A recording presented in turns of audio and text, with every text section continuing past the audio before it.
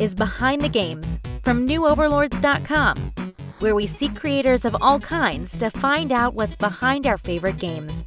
With your hosts, Jeff and Seema. This is New Overlords Behind the Games podcast. And from our Midwest studio, I'm Jes Vaillancourt. And from our Northeast studio, I'm Seema. Today, we're joined by Mikhaël and Jes from Folklore Games, where they've been working on a really interesting game called Spiral. Mikhaël and Jes, welcome. Hi.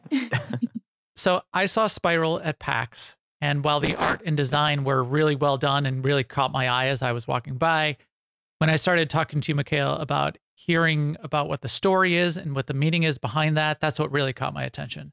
So today, just so people know, that's what we're going to be diving deep into around what kind of game this is, which is a little bit different than you may have heard about before. And this concept called the mechanic is the message, which I think is fascinating and comes from Brenda Romero and her book, but is something I've been thinking about for a while myself as well. But let's kick it off with describing the game so we can paint this picture for people. So tell us a little bit about Spiral. Sure. I guess I'm going to go ahead. So Spiral is a narratively driven exploration game that shares a poetic vision of cognitive degeneration seen from the inside. So essentially, you're going to accompany Bernard as he relives memories from across his whole life, essentially becoming a witness to what he lived and try to remember for him as he slowly forgets. So throughout the game, well, at the core of the game, there's exploration. It's an exploration game. So you're going to visit those memories, interact with different elements, characters, and try to learn as much as possible from Bernard's past. But at the same time, we also have mechanics that are there to help you connect with him. So, for instance, if his father is teaching him how to fish, you're going to be the one doing the fishing, hiding from his mother when she's trying to punish him and things like that. So we really want the player to essentially connect with Bernard to help him feel empathy. And we also have the cognitive degeneration that affects the game, but not only visually or in the story. As Jeff said, there's I don't think we ever put it that way, but the mechanic is the message is something effectively that works, that can be applied with the logic of what we want to do with Spiral. We want the player to understand as much as it's possible to do what Bernard is living through. So we're going to affect every part of the game with that cognitive degeneration. So the UI, the mechanics, the environment, the story, of course, and everything to help really put the player in Bernard's shoes to an extent. I was looking through some of the background and as I saw it there at PAX, and the idea even of as you're exploring Bernard's life and you're sort of like going back in time in some ways with the doorways and unlocking parts of it, you're progressing in understanding who Bernard is. And then I really liked also the idea that people could sort of see in terms of exploration. There's little side things that you can go and check out and do or discover. And you don't have to. They're sort of like side quest kind of ideas. But if you do, they carry forward and they become part of what you've sort of learned about and understood so far and might show up symbolically later. I think that's really fascinating. But the core of understanding this idea of memory loss of Bernard at this point in his life and where that's at, and playing through it in this way and allowing the mechanics of the game and the narrative of the story to sort of immerse you in what that feels like and what Bernard is sort of at and going through and coming to terms with potentially, and sort of how it may resolve at the end. That I think is really fascinating and a really cool thing for games to get into, for games to more and more games to sort of explore this idea of we're gonna show you something. We're also going to tell you something. We're also going to let you be something or let you feel something to learn something new. Mm-hmm. We had an interview with Eduardo Weissman, which we like to talk about, and they did Far Cry 6 from Ubisoft, right? So Far Cry 6. One of the things that was fascinating to me that I don't think people really got with a game like that, you think, oh, guns, shooting, terrorists, we're going to go, blow some things up. They're really doing somewhat of the same thing. What they've done is they're exploring a political environment where the indigenous population is sort of being oppressed by an authoritarian government, and some of the citizens are sort of enlisted to help out, and then you're part of a rebel group, and conversations you have with maybe like the guards are giving you a feeling of really what's going on there, what it's like to be at that environment. And a lot of that came from people who lived in those kinds of oppressive environments. So the playthrough, the mechanics of how you might be able to talk to a guard and maybe not just come up and shoot them or, fight your way through a thing because it's just another person. That exploring of an idea and being immersed in the environment and learning what's going on through the mechanics, through the play, I think is fascinating. And I think it's really a kind of a new frontier, right? Because we're used to thinking of games as teaching us things like faster response times and eye coordination and map reading skills. Yes, and like puzzle solving and to some small extent interacting with other human beings. Yeah. But yeah, learning something emotional. Right. Yeah, that might be the future of games. I think Last of Us Part 2 have in those games that I really like, this game is kind of amazing the way they work with your mind or you grow and learn from it. I don't know. I'm a big fan of this game. The fact that you just I don't want to spoil anything for anyone that didn't play the game, but you can learn so much, and you as a player, and the way you go through it and the way you fight through it is really different depending on how you're touched by the story and the character on both sides of it. It's amazing what they did with it. And if you're able to learn something about yourself too, that's just incredible. Yeah. Right. Or help you deal with something of your own, whether it's directly related or indirectly. So we'll talk more about Spiral. We'll get into it in some more detail because I think there's some fascinating mechanical things as part of it. But let's talk about both of you as well, and we can go back and forth and the origin of folklore and how you got into this. So why don't we start with Mikhaël, because I think that started first, and then Jes got pulled in. So go ahead, Mikhaël. Sure. So technically, Folklore is an old company. But we are new at the same time. When I at the end of my bachelor degree with two of my colleagues, one of the last work was creating a card game, and our teacher was impressed by the concept and he suggested that we try to release it with Kickstarter. And we are going way back. At that time, Kickstarter was limited only to the United States. So in Canada, we were not able to release something on Kickstarter. So to go through all the hoops to reach that point, we needed to create a company, which was not called Folklore at the time, and eventually create a bank account and open another bank account in the United States. And a lot of hoops like that we needed to cross to be able to release on Kickstarter. So we did all that, and when we were ready, Kickstarter opened the project for Canada also. So we did all of this for nothing in the end, but we still did the whole process, released our game, which was, I try to forget the game. It's not that amazing, but it's cute. It's our first game. It's more you try to forget it, but Jes made sure that we had it on the agenda so that we would not forget it. So why don't you describe the game, because I want to hear about it. It's important. It's the beginning of Folklore. I know he doesn't like it, and he is not quite proud of it, but it's a game. We did something, and it sold a couple of copies, and it went to some shop. So I think it's a great story. But if he doesn't like it. What is the card game? And we're going to have to get some pictures. Have you ever played Werewolves, the card game?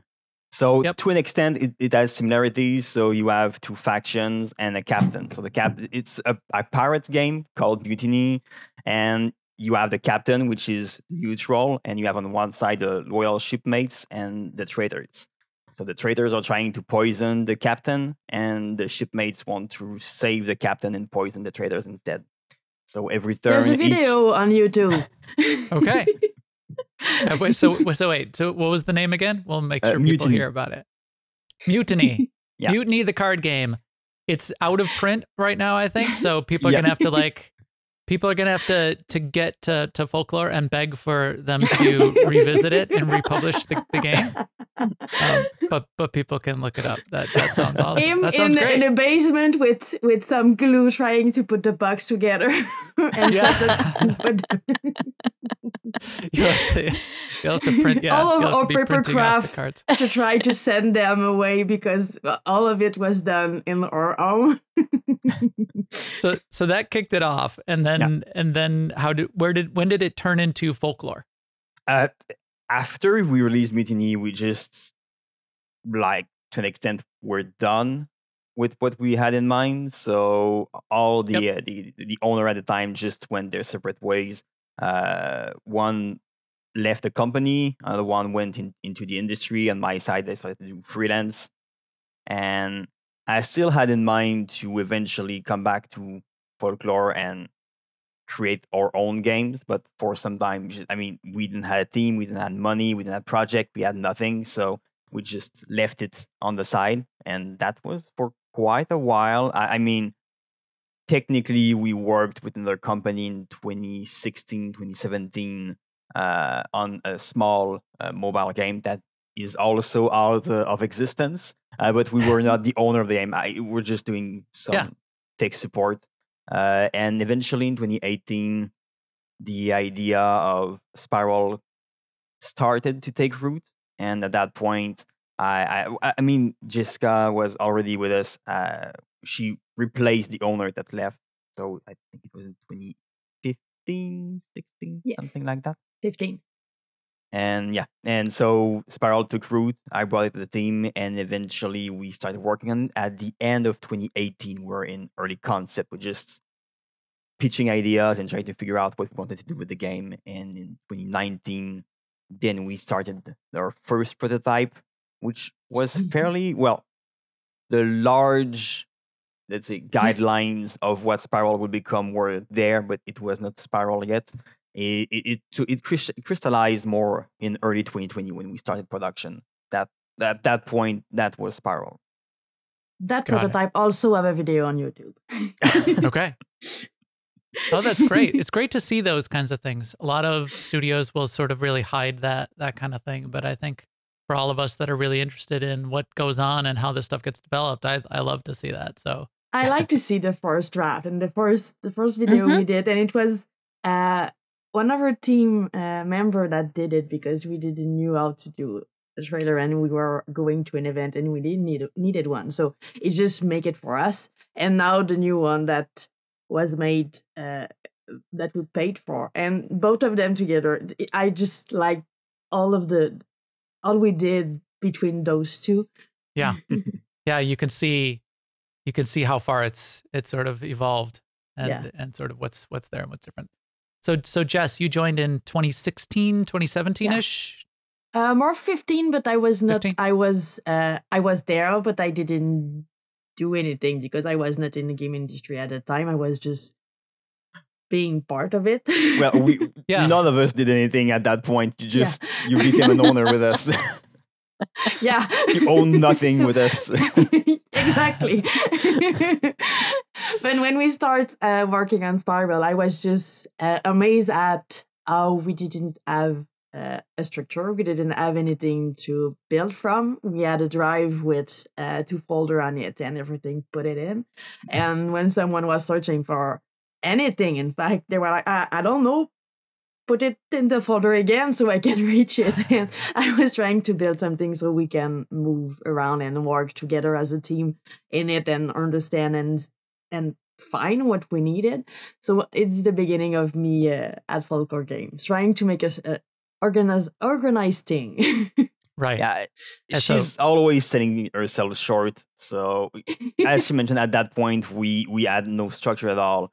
And I remember that when she joined officially the Spiral team, she was not just part of Folklore, but part of Spiral as a project manager. We felt immediately the change. And I remember sitting in front of all our tools for structure in our organization, which is essentially ClickUp and Clockify and things like that. And I feel part of Real Studio now. I don't feel like I'm just working on something on the side as just a project. It's we are officially a company with structure and we know where we are heading. And I know I handle a lot of administrative stuff, but structure is not my strong suit. So the reason why Spiral is moving forward and we know where we are heading is essentially because of her. That's excellent. That is awesome. Yeah, that's great to hear. And I think you're absolutely right. As soon as you have some of that structure in place, it makes it more real. It makes it feel more real. It also, in some ways, can make us more accountable to the project. And having a project manager there to organize things and can make people more accountable and be more invested in the project as well. So you'll come to the table with your best ideas then, because you've got this structure that they're being plugged into, and they're not just like floating off into space or getting lost in a chat window. So that is excellent. And I know you do more than that, Jes. It's not just the project management and the sort of the administration running of the teams, but now some of the communications and marketing as well, right? I'm working with our community manager for planning and stream and social media and things like that. So she's holding more on the TikTok, Twitter, community management side and the TikTok, because I'm too old for that. But you're too old for that. Yes. Oh my gosh. And I have no hope in ever. I should just uninstall it from my phone. We just need to accept it. I'm too old for TikTok. I don't understand any of it. I don't know. I just watch TikTok when someone sends it to me in the mail. Yeah. Right. Yeah. Exactly. There's a link in my mailbox. I'm just open. A postcard. Yeah. Dear Sima, I have for you one of these talk things that I think you should take a look at. Yours forever. Jeff. Exactly like that. So she's doing an amazing job, because I'm like, I don't know how I'm supposed to open it. But we're working together. Like when we launched our Kickstarter campaign, we were together. Like I was planning everything, and she's writing the buzz, and I was scheduling in it. All the press release, those things, trying to make ourselves known, because it's really hard as indie when we did nothing to try to push ourselves out and have visibility, because when we go to event, it's always really nice because we have the chance to meet people, and people are amazing and so nice and incredibly kind and generous with their feedback. But when we get home behind our computer, it's always harder, because there are so many games and so many great games trying to do the same. So yeah, that's quite difficult. Yeah. And Mikhaël, you said you had degree, you had some training in games development. Obviously, you are now the CEO and the creative director, but you're also still very deep into technology, and in fact, are an instructor professor in teaching other people game development as well, right? Yeah. I'm assuming you are waiting for more than a Usually that's how question work. But next. I started. I think the first class I teach was probably around 2017. I think at that time I was teaching Unity. Which seems absurd to an extent nowadays, because I haven't touched Unity since I taught it 5 years ago. Since then, every teaching contract has been with Unreal, so that's what we're using for Spiral, and it's the first. Well, technically, the first engine was UDK, which is the ancestor of Unreal 4. I started with that, and eventually moved on to the Unreal Engine, and I've been teaching it more regularly for the last, I think, 3 years now. I have at least 4 or 5 classes each year for the past 3 years. So yeah, and also I've been doing contracts on the side for other company, trying either doing support or helping them transition towards the Unreal Engine. I did this couple of company that were moving. One was marketing, so they never used the game engine before, but with interesting. There are so many things that's being done with Unreal. I mean, it's the most common example that the Mandalorian it has been done entirely in the Unreal Engine. So they are mixing shots and 3D and everything inside. So more and more people are using it outside of the game industry. So not just for games. Yeah. Yeah. Well, did you just say Mandalorian? Yeah. To these TV shows, and it's fascinating to see if people haven't seen it, the behind the scenes of the Mandalorian, which you can see on Disney Plus. There's one of the whole episodes of like their 6 behind the scenes series where they go into how the game engine is used and the practical combined with practical effects and the giant immersive, digital wall studio that they're using the game engine real time to do filming. So they point a camera at the actors with the game engine behind them. And that's how some of the filming is happening, which is fascinating. And then, as you said, in business, game engines being, well, now that we've got sort of the whole metaverse, but also things like just marketing, creating marketing materials. We've been using 3D modeling for a long time in marketing. The whole IKEA catalog is all virtual. People don't realize that. You look at the kitchens that you're looking at in the IKEA website, and none of it is physical, and none of that ever existed. It's just all 3D renders. Then take that and put that in a game engine, and you can stage things different ways. You can do fly-throughs. Things get really exciting. So that's fascinating. I won't. Maybe if we have time at the end, we can do Unreal versus Unity. Because and I didn't where even Unreal 5 knew is at. that it worked on Unity. I didn't. The more you know. Yeah. You just learned that today, Jes. Nice to meet you. I'm Jes. So now Jes has something new on the project plan that we're gonna add in the Unity support. But I can already answer that question. I always answer the question really fast. Unreal versus Unity. It depends on what you do in life. So usually programmers would prefer Unity because they can go hands-on very easily, and everyone else prefer Unreal because you don't need to know any coding to be able to create something. But I know for programmers, it's a lot more work with Unreal because there's the Unreal script, which is in the language that you need to go through, and there's more hoops. So it's more difficult to do programming with Unreal in Unreal versus Unity, which is why usually there's that preference for one versus the other. So I have some coding skills that are stale and dying, but so I was a coder back in the day with when I worked for Microsoft. Back, I did C++. Now I still mostly code in C# if I'm going to do something, which works really well with Unity. So I've done Unity projects for HoloLens was the most of the actual projects that I did, but I've started some picking it back up on the side. I do get, because I've done a lot in Blender, I do get node systems and understand how that kind of can operate and be very, very powerful. So I've been fascinated by Unreal, but I haven't gotten into it yet. But your point of the right tool for the right job, what you're most comfortable with, what you're most productive with, and what you need the engine to do, that's going to dictate what engine you end up using. And it's not a binary choice, and it's not a one size fits all choice. So that's a good answer. Okay, so let's get back to Spiral. What was so we've got Bernard as sort of like the main story, and this idea of memory loss. Where did you come up with wanting to sort of explore that as an idea?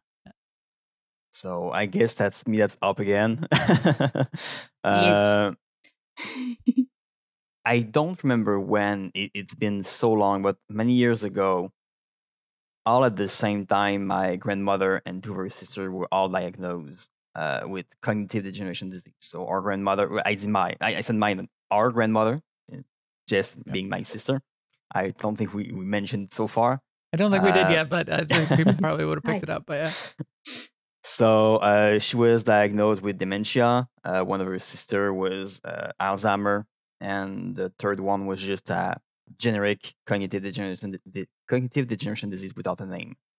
So at that point, it hit me fairly hard. I'd say in all my life before that point, I always thought I was not fearless, but not without a very large. Some people are terrified by something, and I wasn't terrified by anything.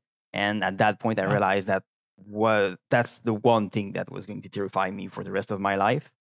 So all those emotions, my selfish fear and our grandmother being affected and all of that was a turmoil in me. And the way I express myself is through game design. So I started thinking at that point, it was just blips of ideas and nothing concrete. And it took a few years before I decided to bring the idea I felt was, let's say, ready enough to present to the rest of the team. And I started pitching it. I pitched it to Jeff and Jes, who were the owner with me of Folklore at the time. And I was also working with Audrey, who's now our art director. And they agreed that it was a good idea. So we started developing more. As I mentioned, late 2018, we just pitched concept and tried to figure out what will become Spiral.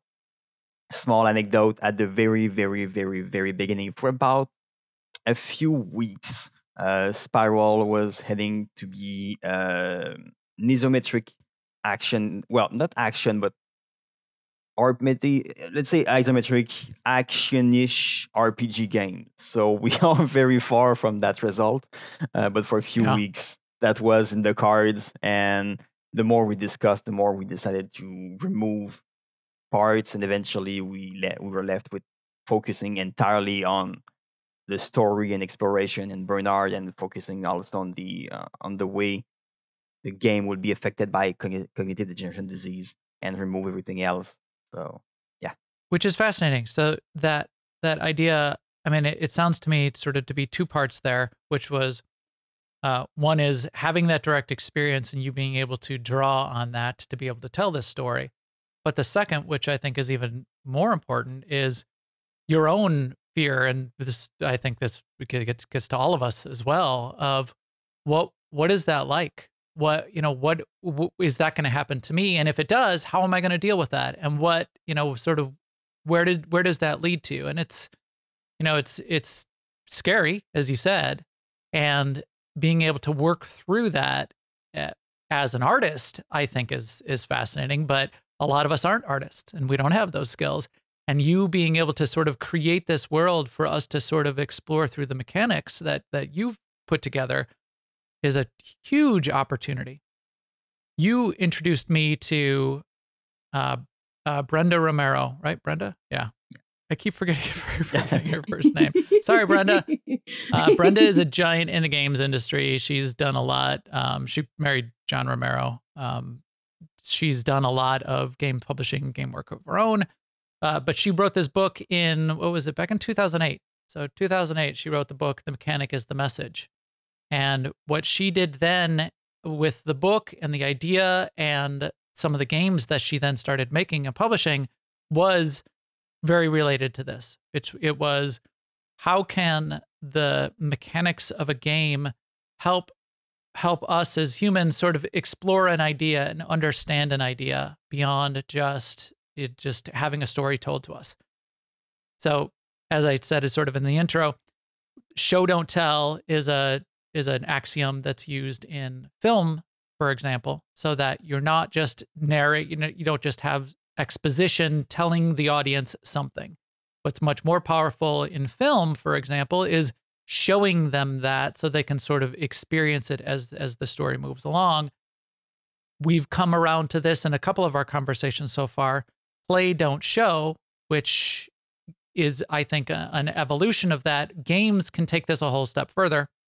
And then the idea of the mechanic is the message, taking the idea that the way you play and how you work through the story and the narrative, being a piece of learning about the process, I think is fascinating. So I know that's, you mentioned this. I know this is sort of where you're coming from. Why don't you describe a little bit of that mechanic and in the various mechanics, and you guys can tag team and go back and forth, but the various mechanics in Spiral that allow you to experience some of this and sort of internalize it. Sure. It's something that's always changing to an extent. We know a lot of things there. Well, there's already a lot of elements that are in the game and things we want to add, but sometimes we realize something is not working. So that's very complex element we are playing with, because we need also to walk a fine line between making the player understand and feel what Bernard is feeling and just plainly frustrating the player. We could go all the way and make it a very frustrating game, but at that point, well, we are going to lose people and they won't be able to feel what they could have feel if they enjoy the game more. That's not our goal at all. We don't want to make people just pissed off. So I'd say our main piece as well, of course, as I mentioned, there's going to, well, let's start from the beginning. So at the beginning of the game, we have very, very little effects from the degeneration disease. The scene are very grounded, and Bernard remembers everything fairly clearly. And as the game is going to progress, the disease is going to be more and more present and start to creep in everything. It's going to affect the environment. That's the easiest one to explain. So the environment is going to be broken apart. There's going to be pieces missing, and I think you see it already on the banner behind Jes. So just piece of environment floating around the void, which is the place where the spiral staircase is going to be more and more present inside of the scene.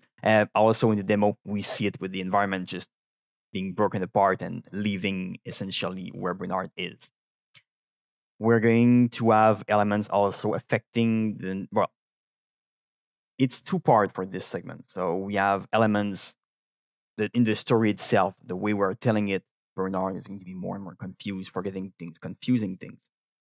But we also have a second part, which is depending on how the player is going to play the game. So if they take their time to explore everything and learn as much as possible, Bernard is going to remember each character for a longer period of time.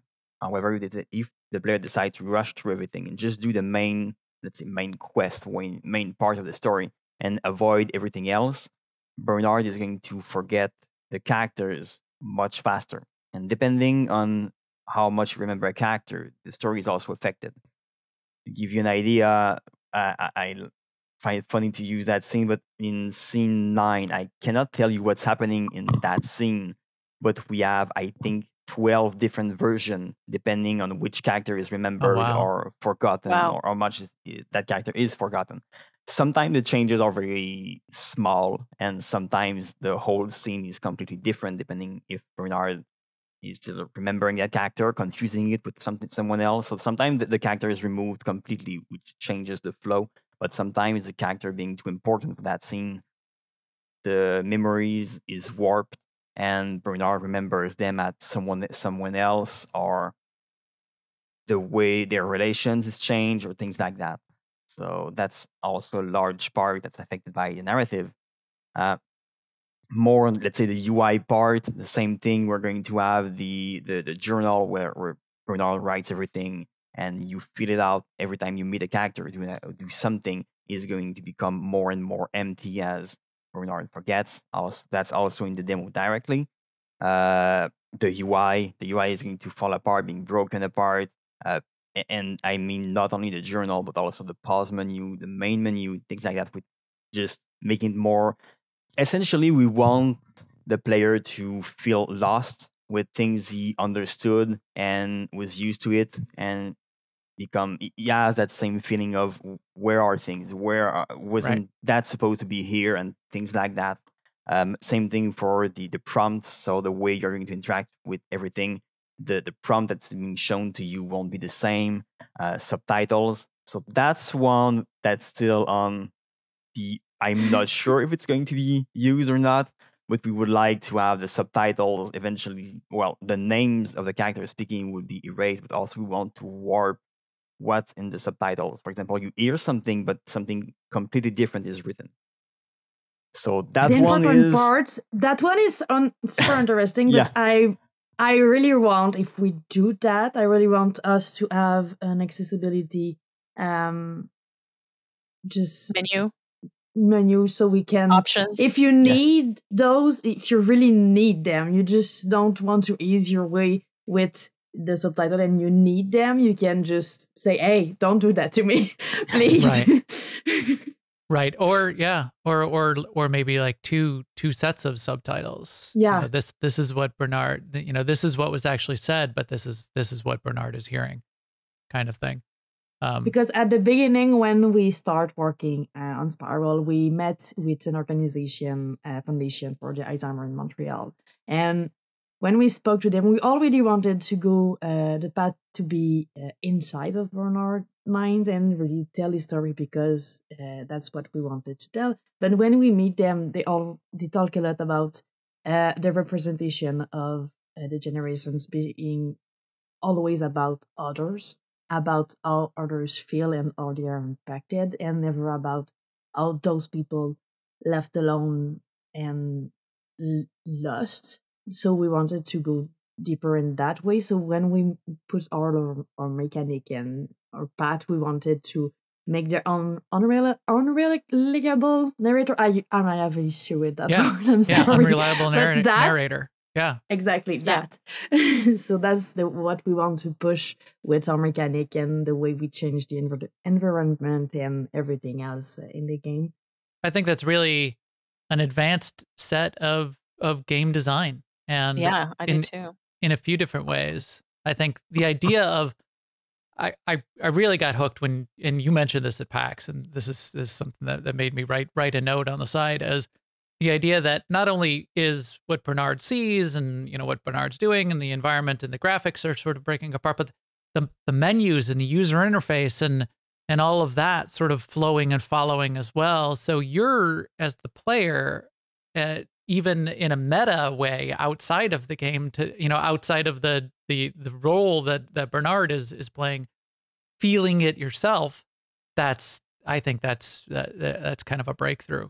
Losing what you're taking for granted the same way the person affected by it will do. That's really what we wanted to do with it.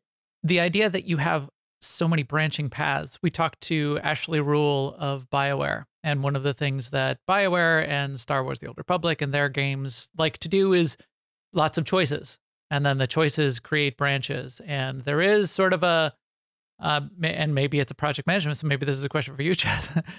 There's all of these branches that then can end up, and if you get to, you know, scene 9 and you have 12 potential situations or options or different realities that you have to sort of tell a story through or program to, how do you organize all of that, and how do you keep all of that, and how do you keep track of all of that when you're trying to, like, then do scene 10? It's gonna be the choice master that's going to answer that one. To answer that question, that's why we are staying away from choices. So the way the player is going to play the game is how they are affecting each scene, but they are never prompted with, do you want to go with choice A or choice B or option C? It's the way they play that's going to affect each scene, and each of those scenes are tied directly with the disease progress. And depending how the player has played is going to affect the scene, but it's not a branching path that's branching again and branching again. The reason why there's so many options is because in that specific scene, there's so many characters that can be affected. But next one, for example, well, not the next one, there's also many, but the one after, there's fewer characters. So there's going to be fewer options for what's going to be affected depending on how much we not remember each of those characters. So it can grow fairly intense for some of those things, but it's not exponential.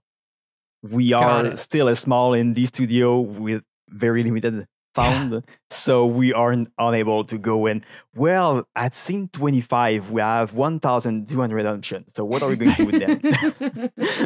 so someone in that room, maybe the one that just spoke, at some point told me that choice are not always just in your face. You don't have always do you want this or this? Sometimes it's just you deciding what you want to do, and that have consequence, and that itself is a choice. So yes, and what Ashley sort of taught us was, if the player feels like what they're doing matters, then that's what matters. The fact that they're, even if they are presented with multiple choices and they pick one or they pick another and still the same thing happens, as long as the player feels agency and feels part of it. I think what you've done, though, I think is a really clever way to go about it, which is less about, as you said, creating all these branching paths, and more about almost like an inventory of things that you've done. You know, so if you've done this side path, well, then you've done that side path, and that then becomes part of your collection, so that you can react to that collection of things that the player has done, rather than say, you know, what are all the branches that have resolved. You sort of solve it.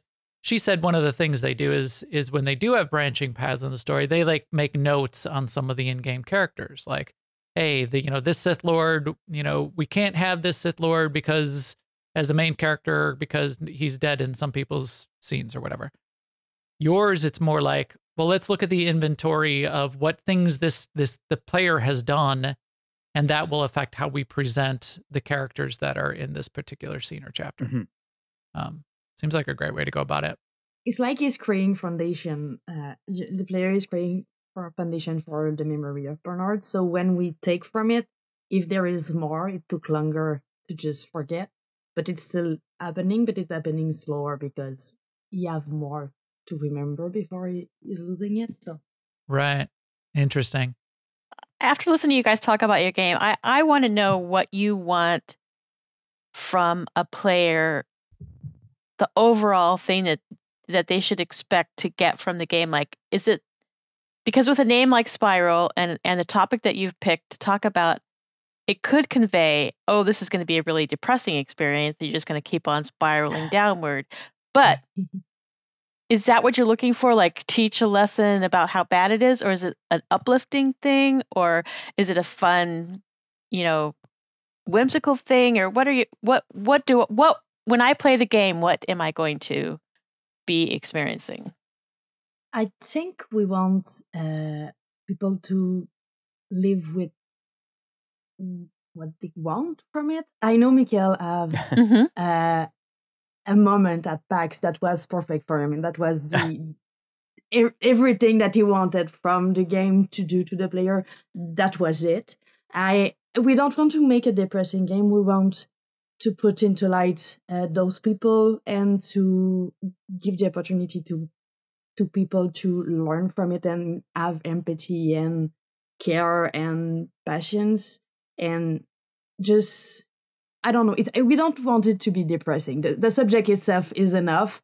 It's going to get a bit dark because the subject is, but it's really the life of Bernard, and we're going through it with him. So there's light and there's sadder moment, but the all of it is what he wants to remember. The fact that he's losing it is the sad part. It's not his life that is.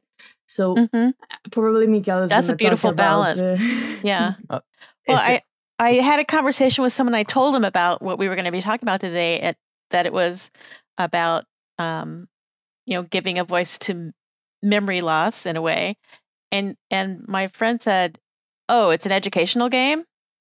And I'm like, no, no, but I can see where people would jump to that conclusion too. So something, I don't know why she didn't mention herself, but something she frequently say, or hope with Spiral is in manifold, I'd say. We want, of course, empathy. We want to open up discussion, sensibilize, and or with the end of the game, which is indeed, of course, sad. I won't spoil anything by saying that Bernard wants to remember everything at the end of the game. But our goal with the end of the game is acceptance, both for Bernard and for the player. So that's something we want to transmit to the player. So we don't want to end, with someone depressed, but more accepting, understanding, with empathy. Yeah, and all that. Almost coming to peace with what it is, overcoming the fear, potentially. I think is the sense I got. So Folklore.games, people can go and look, which is a beautiful website. You guys did a great job. And is this a font, this handwriting? I love the text. Yeah, it is. It's a font. Wow, that's so cool. The person who did that font, I've made a couple of them that are in the game, and they are so cute and amazing. They work so well with the game. I was in love when we found them, and I was like, it's perfect. Yeah, it is great.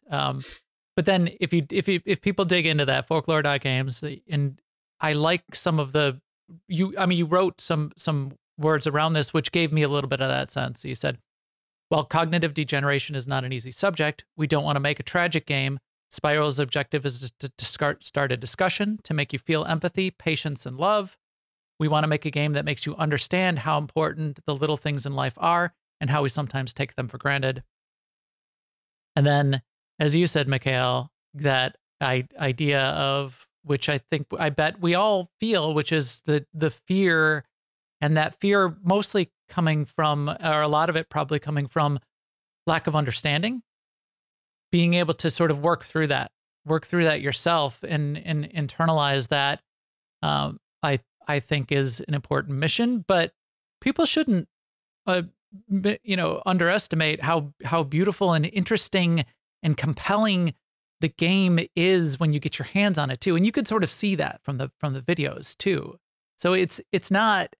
I hope people aren't hearing this thinking it's just like teaching you something. It's like some therapy session. Right. Which is why I brought it up, because I wanted them to have a chance to answer that. Yeah. Because so describe some of those, like the mechanics and the mini games and the like almost like the puzzle solving kind of thing that are going on, that are going to really pull people through, even if they want to kind of like ignore the message. There's still a really cool game and art and world that you've created. Yeah, we have a few main mechanics. Unfortunately, most of them are still on the wrap, so I cannot mention them. But we already have the fishing mechanic and the well, you said fishing, and that caught my ear. Mine too. You probably did too. Right, exactly. We love fishing in games. Right. So yeah, I think those, let's say, main mechanics are going to come back at least twice, sometime more throughout the game. So fishing, we open with it, and we're going to sit again at the end of the game. We are creating a loop with that. I cannot speak of the other end of the loop, but the first one is when Bernard's father is teaching him how to fish. You have a peek of it in the demo.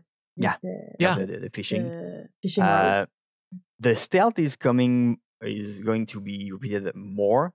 We see twice in the first 5 scenes of the game, and a third time later on in the game. And that one is more. What we're trying to do with all our mechanics, we don't want something that is too complex. We want something that you can just jump in and do and then instantly understand. So in those scenes, you need to hide from either, Monique, my earlier example, when she's trying to punish the siblings. In fact, not just Bernard, but Bernard and his sister, and they are hiding from her and trying to get in a safe spot, which doesn't really exist. I mean, she's their mother, so they won't get away. Mom's mad. You gotta get out of the way. Yeah. And a few more scenes, and once it's a bit difficult to talk about what we want to do, because another thing is that with all of those mechanics, we talked about it. They're never just a mechanic. They're there to bring a feeling and serve the story and things like that.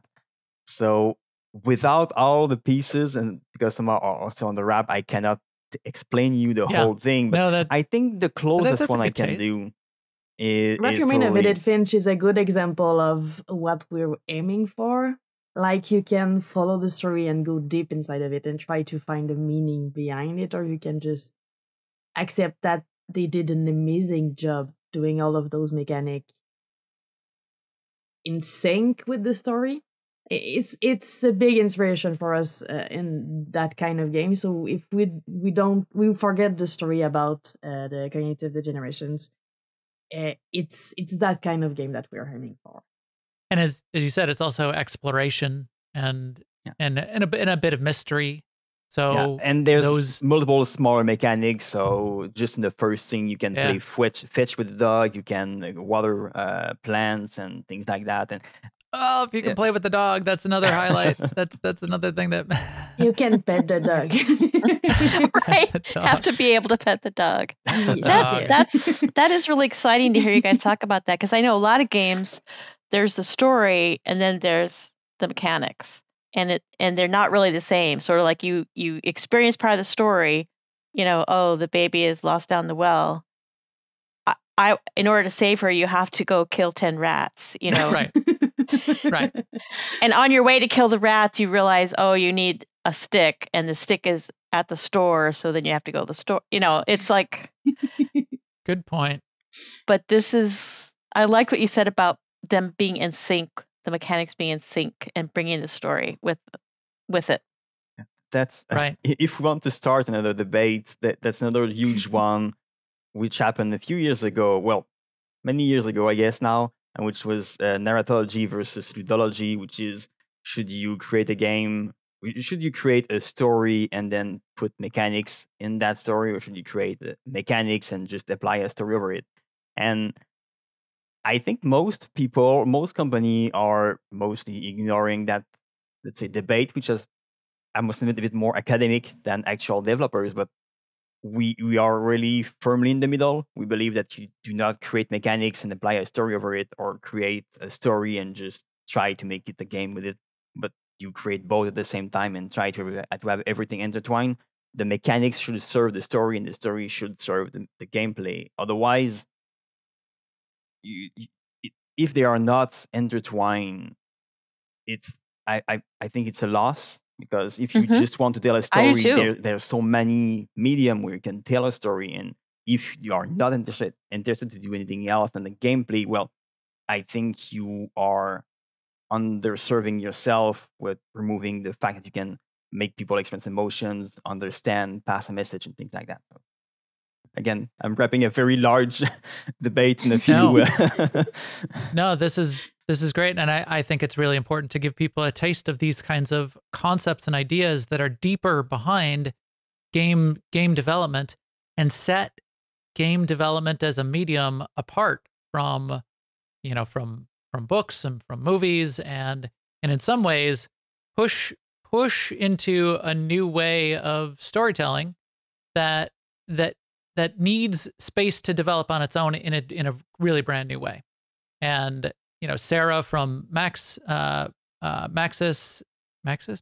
and Ashley from BioWare, both of them, as even coming from AAA studios, are trying to push in that direction, which is, let games be games, and let's do the new things that we can do with games in some really new and interesting ways, and not limit ourselves to any old ways of storytelling, because we've got this power available to us. We've got this capability. Yeah, I love these concepts. Each time I hear a new one, I'm like putting it in my pocket. So when I develop my game someday, which will never come, I will have all of these. I will be able to talk about the design and all the smart ideas that all of the people have talked about. Speaking of what are specific to games, I think we're going back again with Brenda Romero, when I think she's the one that mentioned that games come with an emotion, that games are the only one that can that make experience that emotion, which is complicity. You cannot be complicit by reading a book or listening to music or watching a movie, but in a game, you become complicit of what you are doing, because you actively decide to do that action.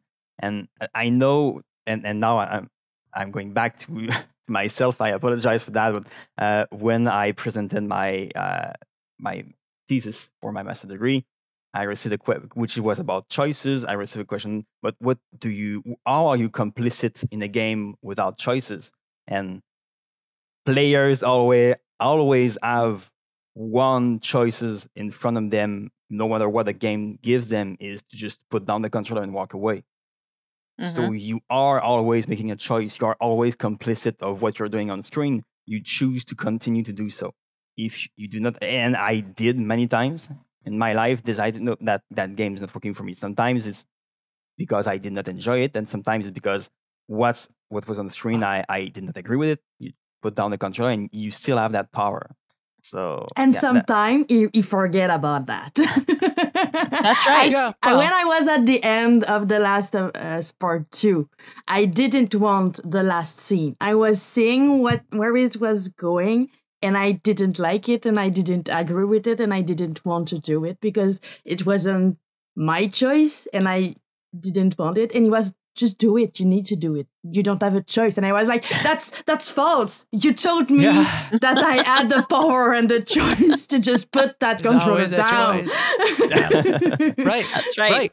And you can, that's right. Right. You can, and you can put it down, and you can walk away. You can close the game.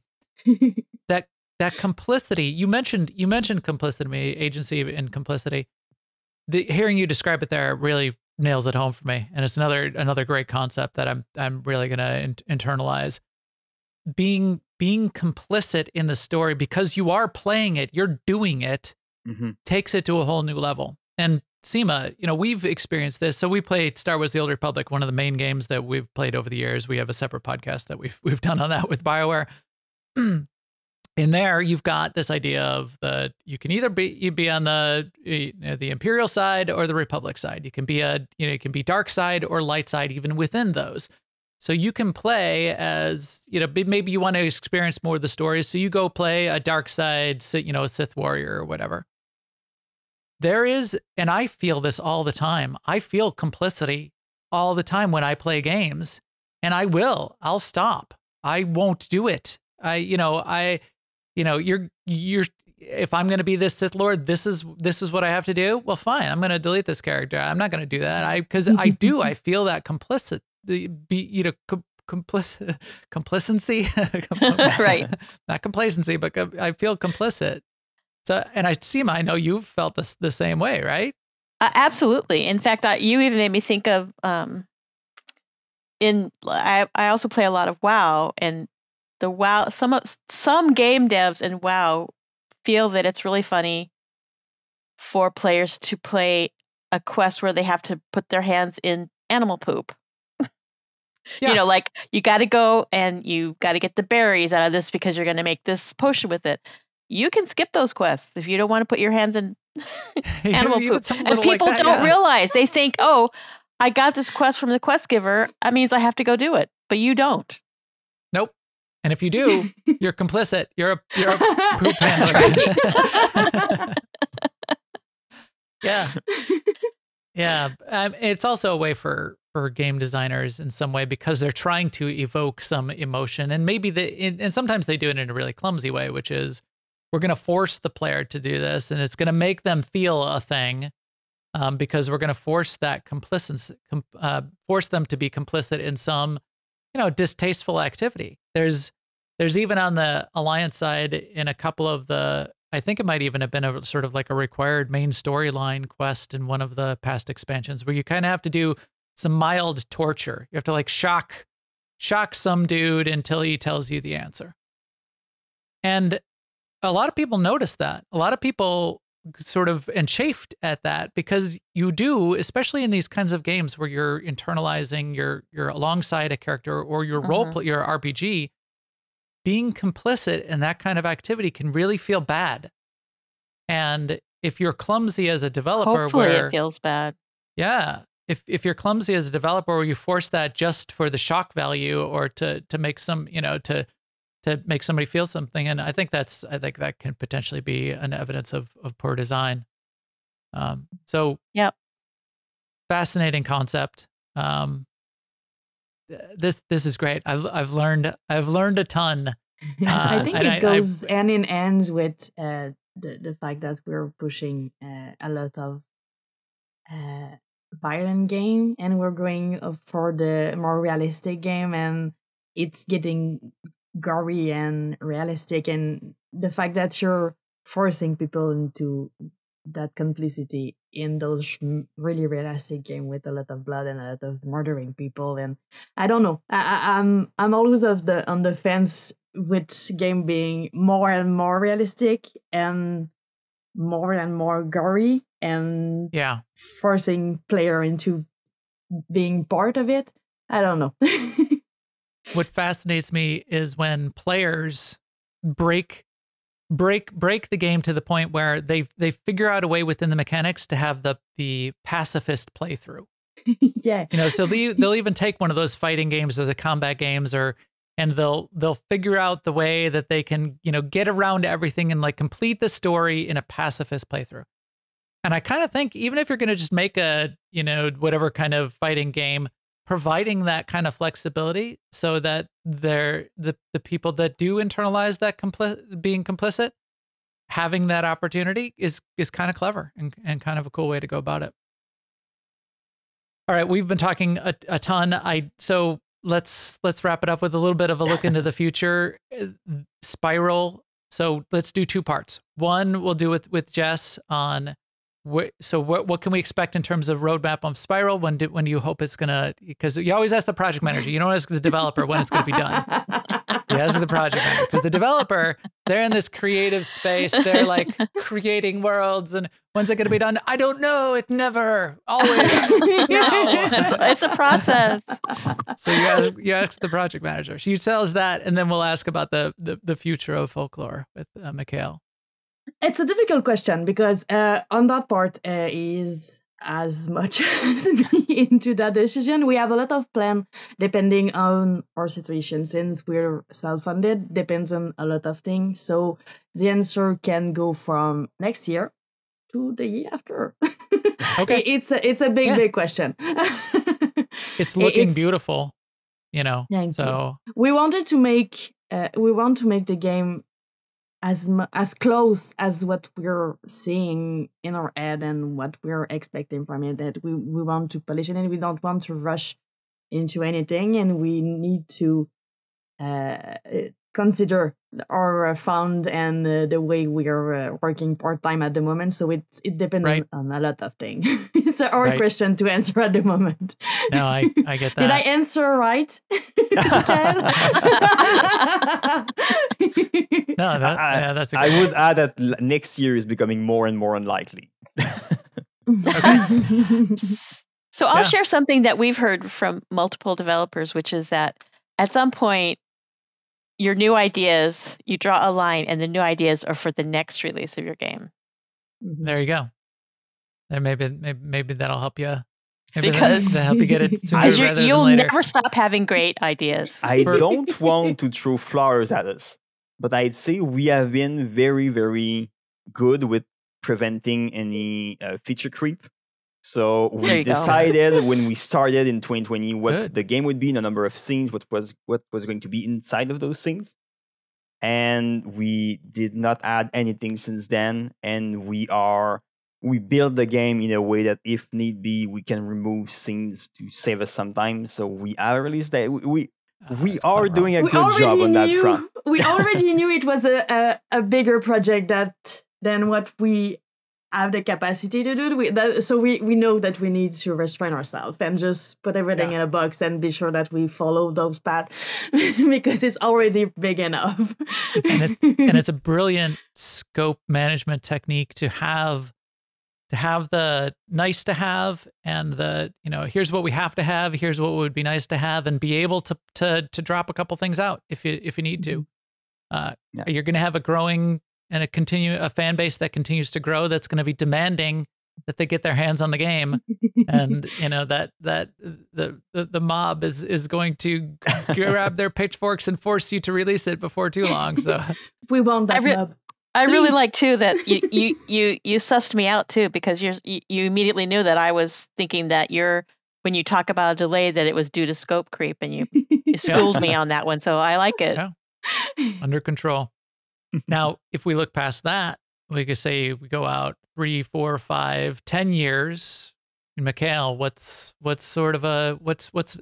What's off in the future that you could tease us with? Well, I can tease now, and not tease. Anyway, it's a non-information, but it's an information still.